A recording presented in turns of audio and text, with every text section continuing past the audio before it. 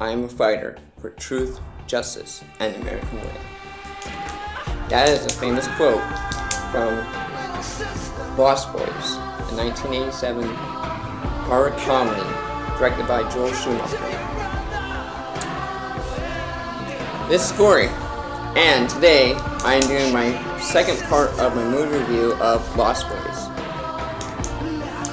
A brief summary of the movie.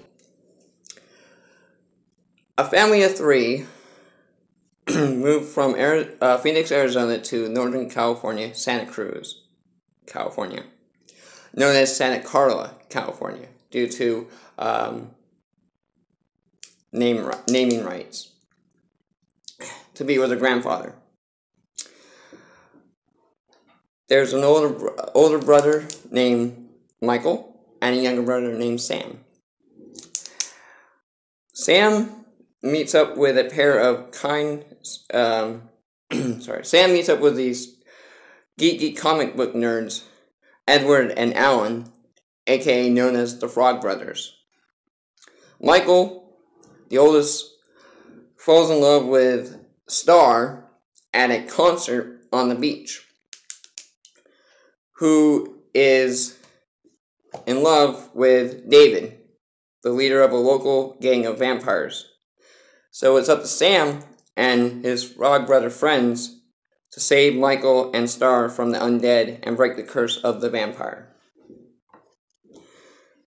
Now, there's a lot to go on, a lot to talk about on this film.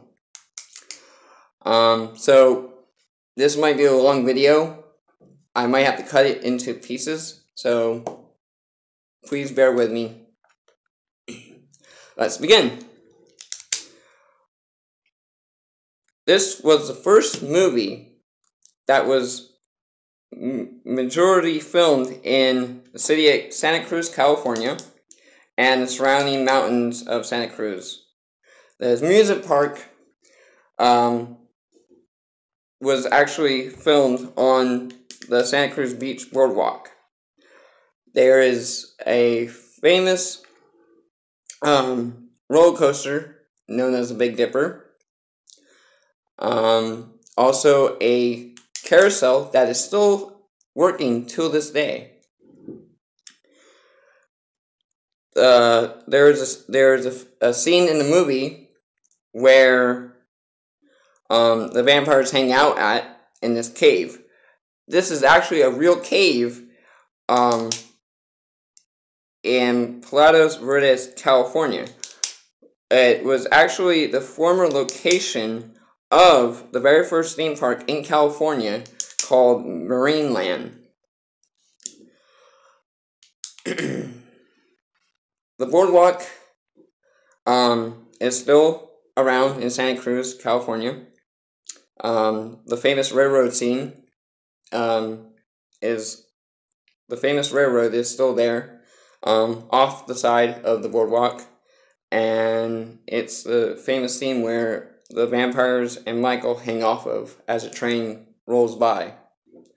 I was lucky enough to take my fiance to Santa Cruz, California, for her birthday, and actually get to take some pictures of me standing on the railroad tracks and standing in front of the carousel where they did some of the scenes for the movie. Unfortunately, the comic book store and the video store seen in the movie are not actually there. We looked, the both of us looked for it, but we could not find it. It was just a set that was designed during the film, and after the movie was done, they disbanded the set. There's also a famous comic book that the Frog Brothers give Sam during the movie called Destroy All Vampires. It's a horror comic in which Sam says, "I'm not into horror comics," and the Frog Brothers come back and say, "Well, our number's on the back, and pray that you don't have to call us." That comic is not real. It was only real during the shoot of the movie, the filming of the movie, sorry. It was a made-up comic. Though there is a person that I have found online that actually took screenshots of the film and actually created his own version of that comic. Don't quote me. Don't. I'm not sure if it's 100% true, but what I saw online reading articles, it's actually true. So, I am going to move on to the cast of this phenomenal, action-packed, horror comedy thriller roller coaster ride. There is a big cast. So, Bernard Hughes was the grandfather in the movie. Corey Haim was Sam. Corey Feldman was Edgar Frog. Kiefer Sutherland was David. Jason Patrick was Michael. Jamie Gertz was Star. Jameson Newlander was Alan Frog. Lily Worth was Dwayne. Alex Winter was Marco.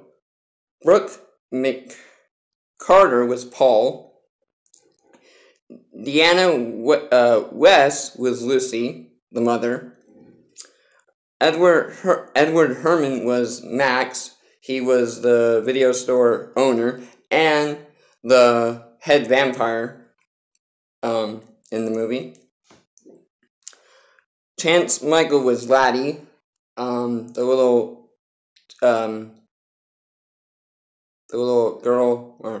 boy that was part of the vampire gang. So, with that, there's a lot to talk about. I am going to talk about some of the little fun facts that made this movie so unique and special in the time that it was filmed in.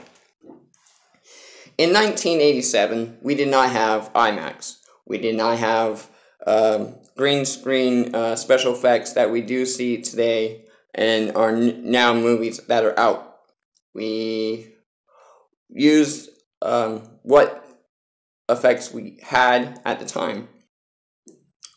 Simple, practical, unique, but it worked. That's what made this movie so unique. There's a major scene where the vampires turn from human to their vampire form, and their eyes seem kind of glassy. The reason for this is because this was the first movie this was the first movie to introduce glass contacts lenses.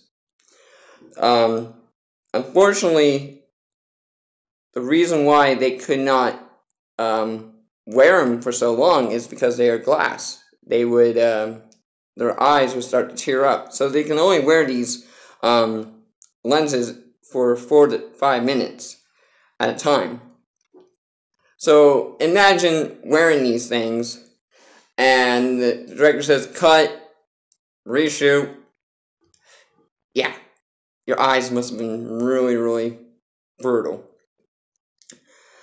There was also a practical effect of dry ice and fog to enhance the viewers of depth and perception. During the famous railroad scene, it looks like a huge ravine that goes all the way down. Unfortunately, due to the practical effect of dry ice and fog, it masked what was only about a 2-foot drop instead of a 15-drop ravine. It's only 2 feet. Hey, cinematography, magic tricks right there.